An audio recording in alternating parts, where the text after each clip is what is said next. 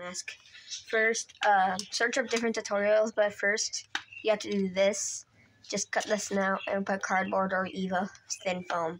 And also take out the teeth, optional. First, you need to get this sand before you do it though. You also need foam. I got this random foam from the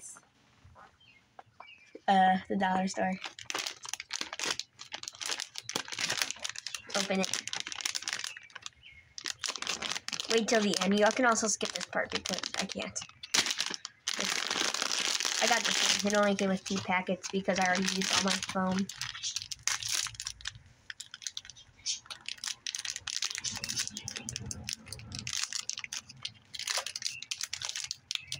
Just take it out. And it doesn't really matter what color you have in the clay because you're going to be painting it over anyways.